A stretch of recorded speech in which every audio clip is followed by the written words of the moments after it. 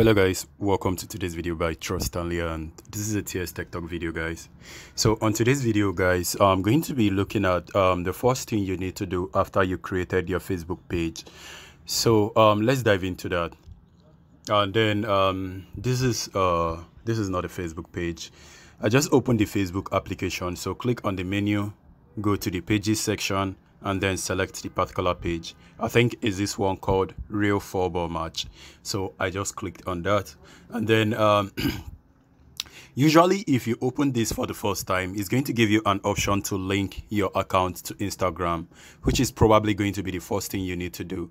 And then also do not forget you need to actually create, I just tapped on it, you need to actually create your username. So creating username, linking to Instagram, that is actually the important thing you need to do. But then apart from these two, other things you can actually do them maybe later on. The most important thing is linking to Instagram and then creating your username, because with the username people can be able to mention you easily, and then when you leave a comment somewhere they can easily see your username and easily mention you with that. And then to edit all of these things, all you need to do, you notice on the bottom section where it says incomplete stuff, you can go ahead and follow all this stuff. If you swipe, you can see there are different things. Connect to WhatsApp, and then set up messaging, and then when you keep swiping, you will be seeing different things. So guys, to start editing your page, all you need to do, you notice the gear icon on the top right hand area. Tap on that. When you tap on that, you see different information. The first is the general. When you click on the general, you see things like maybe like disabling your page, merging your page with a different page, or permanently deleting your page, or unpublishing your page. Several things right here. I've already made individual videos about those stuff, so when you check my channel playlist, you are going to find out a lot of other things that you do not know. I am not discussing or doing everything in this video. I'm just showing you guys what you need to do. Now the next area is the page info. Under the page info, you can change the name of your channel. Like I just tapped on the first option, edit the name, and then change, and then click on continue. Let me back out, which is actually the name. And then the next one, you can change the category, and then you can also change the cover of your Facebook page. To change the cover, just click on this edit, and also you can change the profile right there. So apart from that, the link that displays when people check on your profile, you notice there is a button that says play game, right? This is actually the link right here. This is the link. So you can easily have that link, and when people click on it, it navigates them into where they can download the game. And then this information section, if you want to include your phone number, your email, and WhatsApp number, this is where you do that.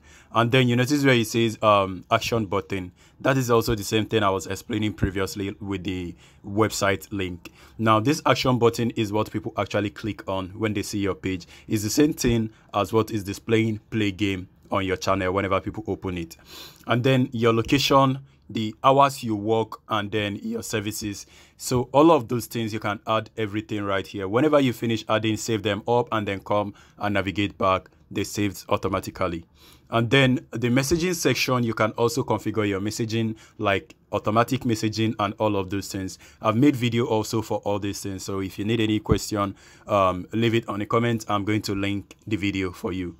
And then the page rule and the notification also, you can also edit that. For the page rule, under this section, you'll be able to add, if you have more user, you want people to manage your page with you, you can add more user to the page by clicking on the page rule.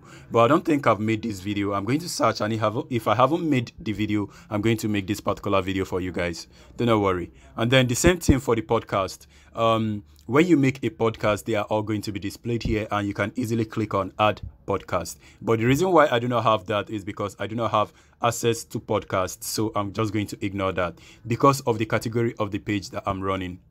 And now on the next area, you notice where it says people and other group. Now, if you have other groups or other pages that you actually created, you can actually manage them making use of this section. Or probably you have people that you want them to see this particular page. This is just how you edit that and work on it. And then the next area is actually the Instagram, which I mentioned earlier. If you want to link your Instagram to your Facebook page, this is actually where you come. You click on the Instagram, you click on connect, and then you go over to Instagram, and then either you create an account or you link or log in into an existing account on Instagram. That is what this does. I'm not going to show you guys this because I already done that. If you need the video also, please leave it on the comment section. I'm going to link it. Also, you can also link your WhatsApp just like previously, but I do not want to make use of this, so I'm just going to ignore that. And then support inbox, that is if people want to contact you, want to leave a message to the support, you are going to see them displaying right here. No, sorry guys, the support inbox is actually when you actually violate any Facebook policy, they all display right here. So this is where you actually get them. And then after that, the community section. The community section is actually where people go and leave comment on your Facebook page as their name. And then to manage history is just a history of what you have done making use of your Facebook page. But I haven't done much right here. The only thing I did was to make changes to the name, which is right there, so people can download the game. So guys, this is basically all. Everything you want to do in editing your page is right here.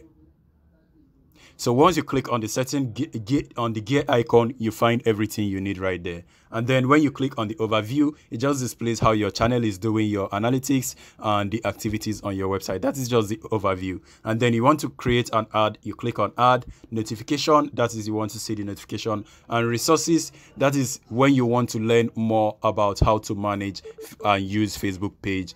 That is when you come over to resources. And then when you click on more, there are even more things on the more section. The newsfeed, insight, creating event groups, and your WhatsApp business. Probably you want to run a WhatsApp business. I mean, the Facebook page business, you can manage it there. The jobs, that if you created or manages a job. And then the shop section if you want to create shop. But this shop section doesn't work properly on mobile, so you might need to use your web version, which is the PC version.